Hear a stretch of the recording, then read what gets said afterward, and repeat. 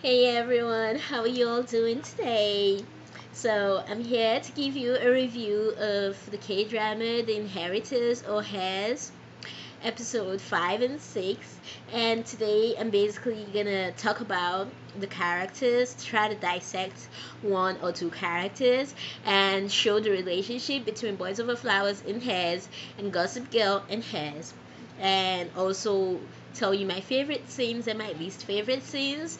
Just so you know, this might be slightly long, but I'll try to shorten it as much as possible, and I hope you have fun along with me. So let's do this. All right. So first of all, let's talk about the relationship like between Gossip Girl and Heirs, and then Boys Over Flowers and Heirs, and then we can go into other things. Number one, for anyone who watches Gossip Girl has this trio, four characters in it. There's someone called Chuck Bass who has a dad that treats him badly. Like, Chuck Bass's dad doesn't really care about Chuck Bass except he should get serious with his life and stuff like that and stuff like that. And Chuck Bass's dad is engaged to Serena's mom. Also, Serena's mom is in love with Dan Humphrey's father, and Dan Humphrey's father and Dan Humphrey's family as a whole are like poor. They're not rich, so basically one of the reasons why Serena's mom and Dan Humphrey's dad never like came together till maybe later was because of like the social status stuff and etc and etc and etc. So now coming back to Hez, we see something like that in Hez, in that Chan Young's dad loves Rachel's mom, and Rachel's mom obviously loves him back, and we see that because in episode 5, I believe, there was a scene where they both sneaked out on like their not dates because they were guys, but yeah, they sneaked out on like the people they were eating with and went to go kiss. So we know that obviously there's something going on between them and they love each other.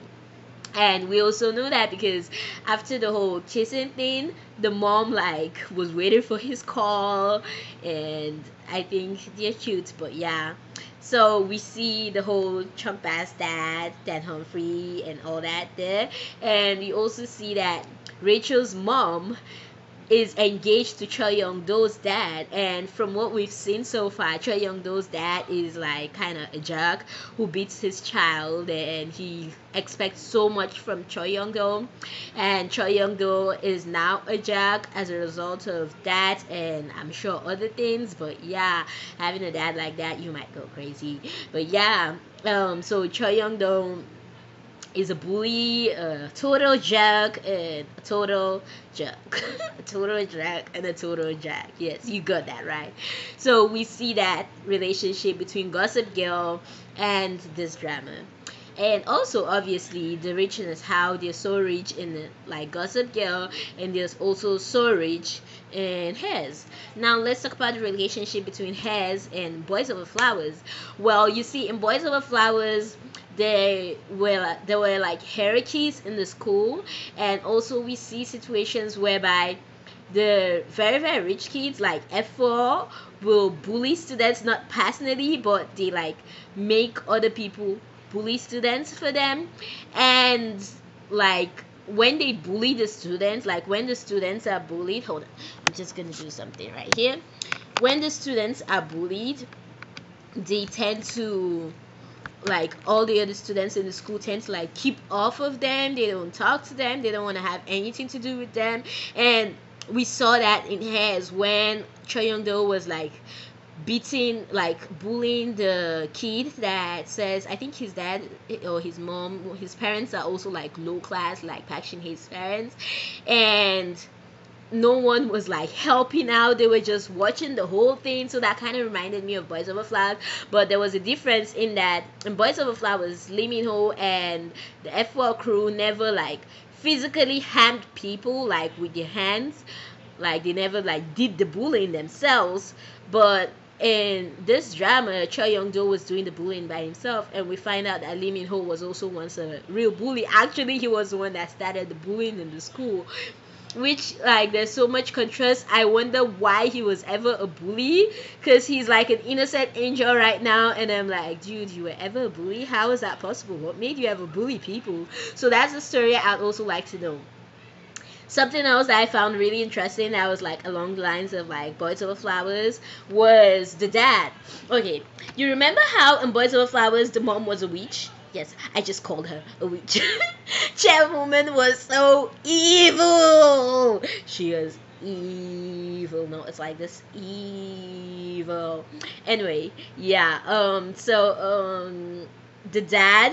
All right, in this episode 5, I believe, or 6, we see how like the dad got his PA or PI or whatever to investigate on his son's relationship, and he found out that 2 of his sons want to date normal girls, and he's like, oh my goodness, he's been a bad father. I'm like, oh my goodness, this is gonna be the evil in-law or the evil parent in K-dramas, because every K-drama has to have an evil mother-in-law or father-in-law or somebody-in-law, and apparently I feel it's gonna be the dad this time. And so suddenly the dad says, oh, I want to give In-sung a scholarship to J-Cook High School, and I'm like, oh, he may not be that bad, he actually wants to help her, only for us to find out that he just wants to send her to that school so she realizes that Lee Mi-ho is not in her class, and she should never ever dream of being with someone like Lee Mi-ho. I'm like, oh my goodness, this guy's such a jerk, this father is such a jerk. But yeah, the similarity between that and Boys Over Flowers is that there's also like the evil mom who wants to separate them. And in Boys Over Flowers, the mom, the chairwoman, gave Gum Jun-di a scholarship to the school, Shin-hye High School. And in this version too, it was the dad that gave Park Shin-hye a scholarship to to J-Cook High School. That's one similarity. Then another thing that I found really interesting was when Kim Tan came back to school and all the students were like rushing out to go see him and who is Kim Tan, because they've heard so much about him, and the ones who knew him wanted to see him again. And so like it just reminded me of Boys Over Flowers, the scene where F4 like comes in and the whole school like rushes out to meet them, and I was just expecting them to just start singing Almost Paradise. Yeah, but they didn't do that, obviously. But I was really expecting that. I'm like, oh, okay, it's time for some Almost Paradise. But yeah, that's reminded me of Boys Over Flowers so much. That was really cool though, that scene. I'm going to that scene soon. So I really liked that. Those are some similarities that I found. Now we're going to talk about Crystal, who plays Bona as a character. Well, number one, oh my goodness, who freaking had Crystal's English? Her English is sweet. I think her English is even better than mine. Like, okay, her accent is like, she's like something, oh my god, it's so hot, or something like that. I'm like, oh, yo, I think you just disgraced me. Like, I think I know English, but your English is so on point. But yeah, her English is like so good though. I had to like pause for a second and ask someone like, did she say that, or did someone else say that for her? It was that good though. And it's not really like common to see someone that has good English accent in a K-drama. It's not usual, like they try, but yeah. So it was really really good to see someone that was so good, and she's a K-pop idol too, so I really want to give her props for that. And her acting too, so far she hasn't let me down for an idol, because if you guys have been keeping up with idol dramas, they're good, but the acting needs improvement. But has actually not let me down at all. It's actually been on point, so kudos to you, girl. Keep doing what you're doing. I love it so far. I love how annoyingly cute you are. So I'd love to see more from you. Also, there's something really interesting that I've been wondering about her. Did anyone notice that amongst the characters, she's one of them that like has so much like friends and like connections and all that, but she's the most insecure of them. Like, she has a loving boyfriend, she has like Kim Young-do and Myung-soo, I think it's called, and Kim Han-yu. Like, she has people, but yet she's insecure, which makes you wonder, like, what's her backstory? Is it because, like, Lee Min-ho might have cheated on her, that she's so insecure, or like her parents cheating on each other? Because we don't know the story of her parents. We just know like what they are, or like the stock they own, or like her father owning an entertainment company, but we don't really know her story, which makes you wonder, like, what's her behind, what's the backstory of Crystal. I'd really like to know, so we can maybe understand her character a little bit more, why she's so like insecure and so attached, and so, is it naggy? What's the word for it when you're like holding on to someone, like no one is let go? Yeah, you know what I'm talking about though. I would really like to know why she's so like that, but there must be a reason for it, and I guess that's something we'll find out as the drama progresses. So that's something really interesting that I really like to see as it goes, how it works out. Also, I found it really interesting that Kim Yeon-do knows about like Kim Tan's mom, and I would really like to know like what happened, how he found out about that, and what went wrong. Is it just because his mom is not the real mom that he's angry at Kim Tan, or is he angry at Kim Tan because he's like, dude, I was always your shadow, only to find out that your mom isn't even your mom? So I'd really like to know the story between those people. Now, moving on from all that to my favorite scenes and my least favorite scenes, to my 5 favorite scenes, or more than 5 possibly. My number 1 favorite scene was when Lee Min-ho came to Yoon Sung's school in the car, and all the girls were looking at him, and he's like, oh, pass me that girl with the good liver. I'm like, oh my goodness, Lee Min-ho! Yes, I am fangirling right now over Lee Min-ho, because yes, Lee Min-ho is like my favorite Korean ever. He came and he was like, oh, pass over that girl, and she was like, what are you doing here and stuff, and that was just really cute, the whole interaction in that scene. And then she started walking, and I thought it was really funny when he told her like, oh, enter the car, get in, and she just like walked away from him like, deuces. And that was like really cute. And he kept telling her, stop right there, stop right there. And you know, in a normal Korean drama, when a guy says stop right there, they like stop, like boom, like they're robots or something. But she didn't stop. She just like, juices. And she kept on working, and that was like really cool though. And he was speechless, and I thought that was really cool.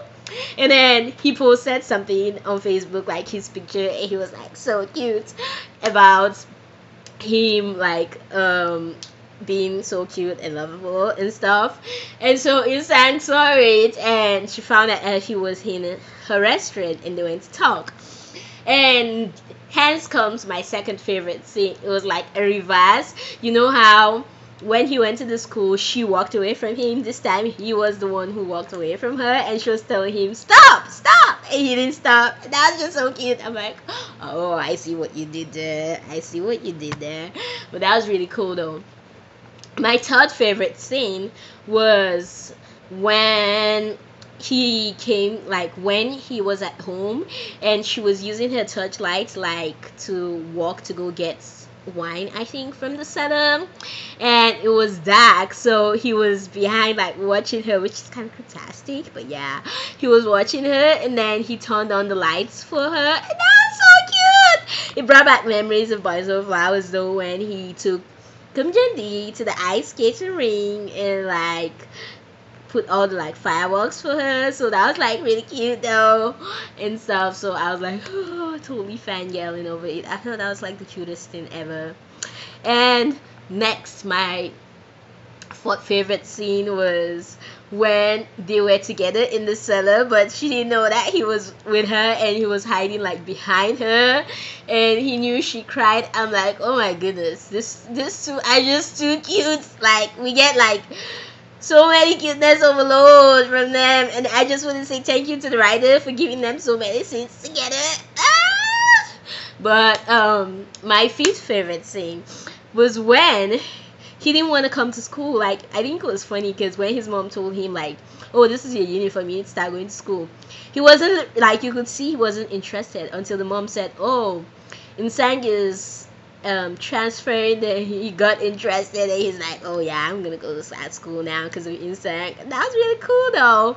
And my next favorite scene was when he came to the school, and he was being Kim Tan himself, and he was like being a jerk obviously to Chan Young, and then him and Kim Woo Bin finally met. That's Cho Young though, and he was like, I missed you, Shingu, and then Kim Woo Bin was like, Osara, and then it was just so cute. I was like literally freaking out, and then there comes In Sung with her two little feet, and then she stays in the middle, and she's lost like all of her phone, and she's like, okay, what have I got myself into? And that was like so cool because it was like kind of a symbolism also, because both of them are obviously gonna fall. Actually, Lee Min Ho is already falling head over heels for her, but Kim Woo Bin and Lee Min Ho are obviously gonna fight over her, and she was in the middle, so it was just like so cute. But yeah, and so that was like pretty interesting though. I love like the dynamics of everything. Like, kudos to the writer and kudos to the director. That scene was totally on point. So I love that scene. And my fifth favorite scene was when she found out that he was like the son of the family. I thought that scene was like touching and everything. Okay, so he came back and he's like, oh, how like they met was, he's like, oh, look up your window, and she looked up the window, and she saw the dream catcher, and she's like, huh? And then he's like, oh, turn behind you. And then she turned behind her, and he was dead. She's like, what are you doing here? Are you like stalking me all the way to my house? Oh my goodness. But no, he wasn't. So he's like, you think about it, use your head and your brains. And then she thought about it, and she's like, oh my goodness, are you the second son of this house? And he said yes, and she kind of walked away, and he's like, could I have missed you? That was like the beginning when he said, could I have fallen for you or something like that. But that was like really cool though. And then she kind of walked away, and for those of you wondering like, why the heck did she walk away? Like, she should have stayed and maybe hugged him or something like that. Well, I understand how she could have walked away, because she never expected him, like, he's this rich guy that she fell in love with in America, her dream and stuff, and suddenly he comes to Korea and he's the son of the group she hates so much, and she's living a miserable life in a closed up place. And she's like, that's where she asked him, do you know that where I've been living, like that closed up place? And he's like, yeah, I knew all along. And she felt kind of ashamed, embarrassed that he has seen all this sad and pitiful aspects of her, and I could totally relate with her on that, which was kind of sad. And then she walked away, and that was also sad, but it was also cute how they met, but it was also sad. Then my next favorite is, I prepared notes so I remember everything I want to talk about today. For me, when sad, ever been here before? Alright, so my next favorite scene is now Kim Woo Bin and Cha Eun Sung. Let's talk about them.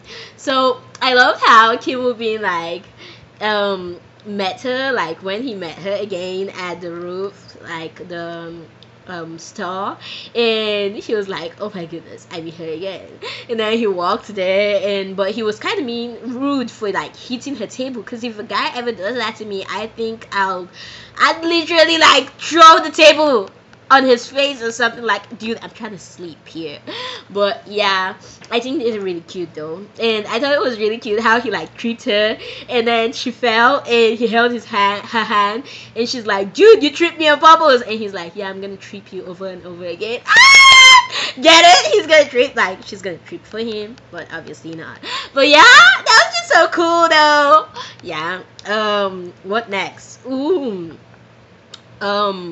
I think it was pretty interesting. Like, once more we got to see, like, okay, so that's one of my least favorite scenes, Kim Tan and his brother when they met, like when the dad like planned for them to meet. at the company, and then they met, and his brother misunderstood him, and he's like, dude, no matter what I do, even when I go into something unknowingly, you still like hate me for it. And his brother was like, yeah, I still like, because even not doing anything, like your existence is just kind of a trouble and stuff. That was really sad though. I felt so bad for him. I'm like, dude, he didn't do anything, stop hating him so much. That was like so sad.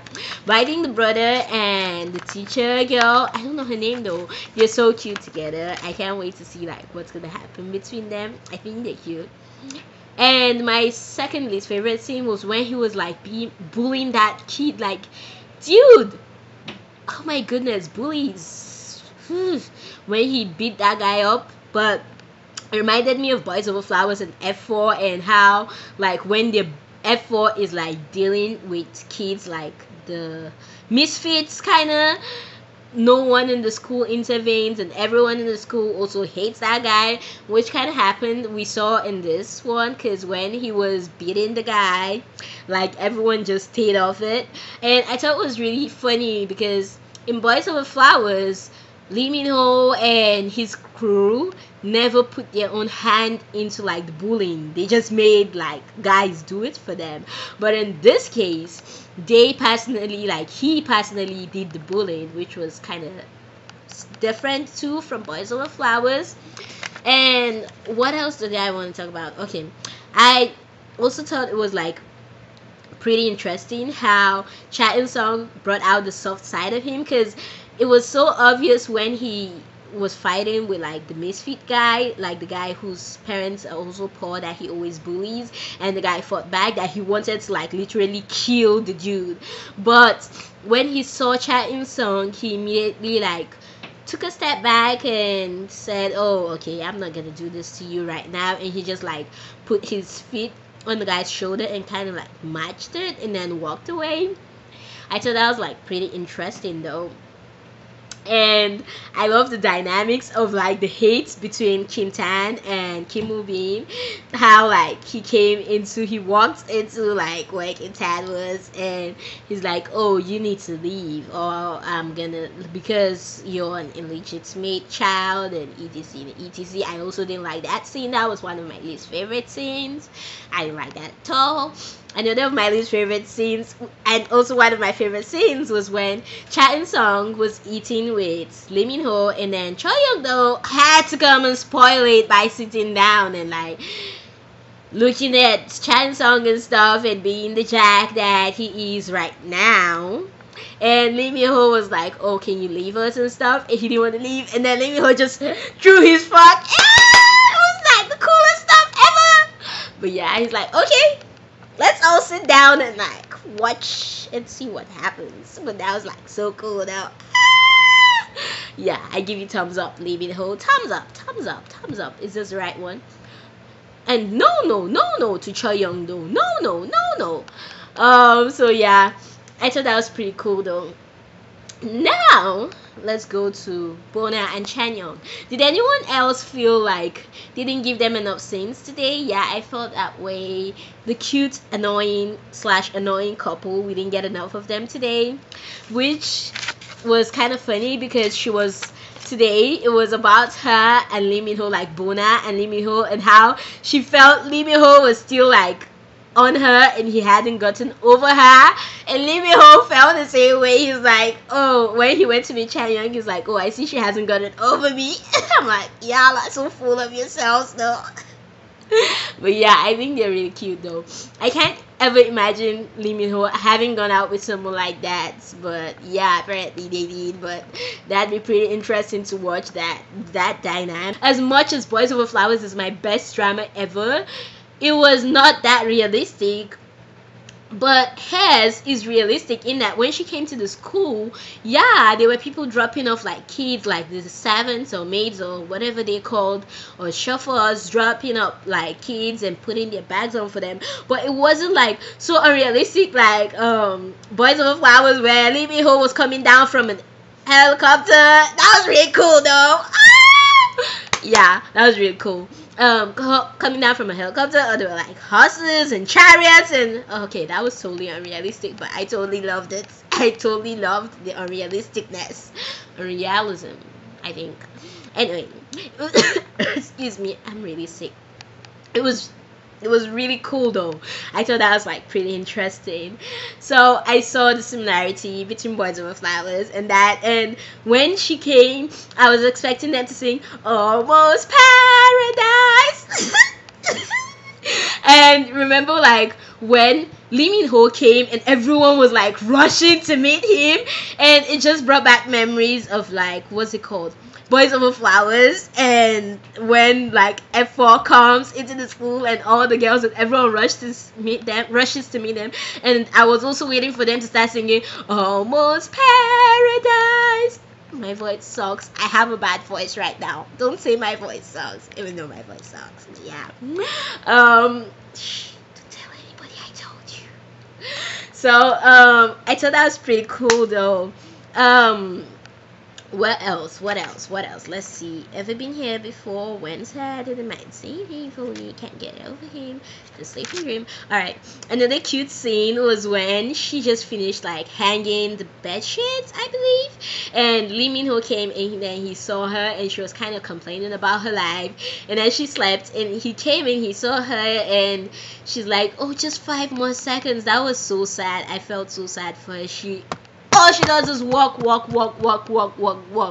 and that was like so sad. Kumchendi never even walked that much. I don't know why she felt so miserable about her life, but I still love Boys Over Flowers. And then he came and he brought the dream catcher and he kept it there for her, and I thought that was like the cutest thing ever. I'm like, Baby Ho just proposed to me already. Yes. Alright. So I thought that was like really cute though. And then when I thought another scene that was like super cute was when Lee Min Ho met Kim Hyun, and I found it really interesting that they were friends though, and their relationship or whatever was like pretty cool, how they were talking and stuff. I'm like, oh, at least not everyone in the school hates him, so that was good.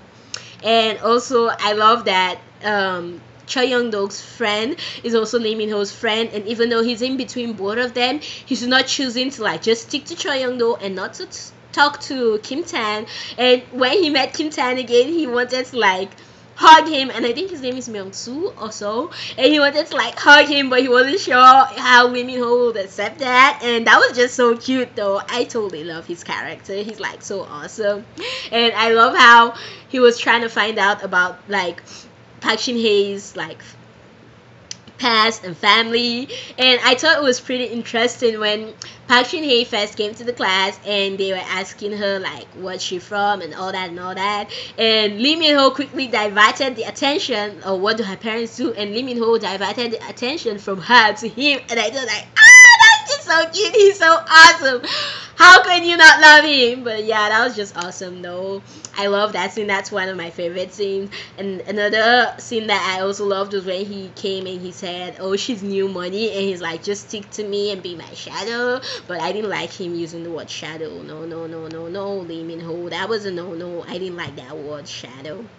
But yeah, every other thing was like totally on point, and I have to give him props for like totally helping her and stuff and being there for her, because he obviously loves her.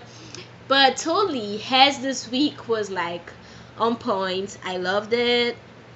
I loved how I was able to pick the similarities that they've been talking about, and I can't wait to see like the backstories of certain people. Like I said, Bona, I want to really know what's going on with the girl, because something has to be going on, and I want to know what it is.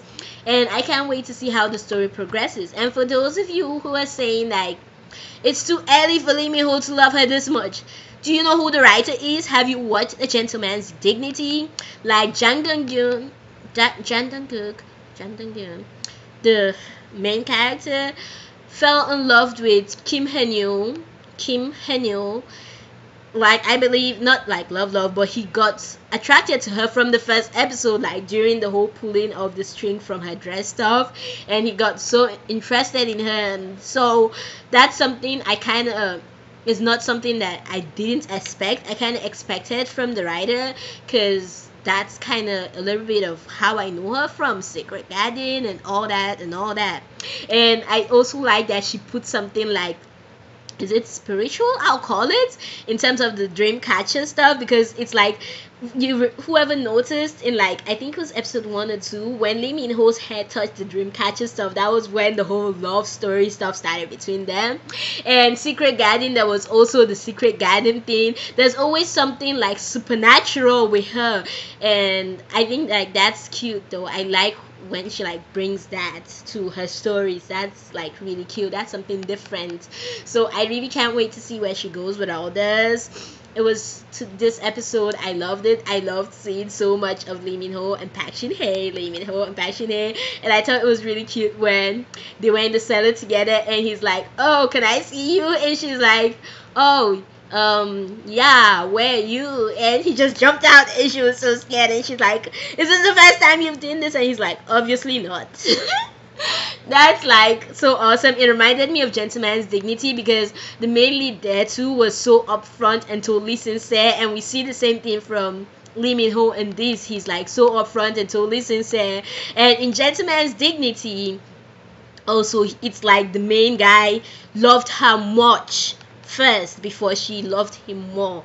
But in this one too, it's like Lee Min Ho loves her so much more now, and all that and all that and all that. So I think that's really cute. I can't wait to see where they go with it. I totally love the episode, and I love the ending, like when he called, when Kim Woo Bin thought he was having a cool time with Cha Song, until he just received a call from Lee Min Ho, and like Lee Min Ho was like, "Dude, what you doing with my girl right now? I'm gonna beat you up." Obviously, that's not what happened. I'm just exaggerating, but yeah, I thought that was really cute though when he came and he called Kim Woo Bin, and they were just talking on the phone, and Cha Song was there, and that was like really cute. So I'm really excited for next week's episode 7 and 8. It's gonna be like so dope though. So yeah, I'm looking forward to that. I'm looking forward to Heirs. Has not let me down by any means right now, and I hope it hasn't let you down. Please give it a chance. It's actually nice drama so far, and I miss Vicky time comments. Vicky, please do something about it. Maybe we should like, I should do like a live session where we all watch Heirs together and like type comments on YouTube. Maybe that'll make us time comments, because I really love time comments though. But anyway, thank you Drama Fever for showing it right now, and I hope Vicky gets their license soon. So from me to you all, once more, I love you all, and I'm sorry that today was just me fangirling and fangirling and fangirling and fangirling. But yeah, I hope you enjoyed today's session, and stay tuned for more videos and reactions from me. And if there's anything I didn't touch today that you want me to touch regarding Heirs, because I feel I may not have touched a lot, please tell me, and I'll make another video and post it specially for you. So from me to you all, Shin-hye, ciao.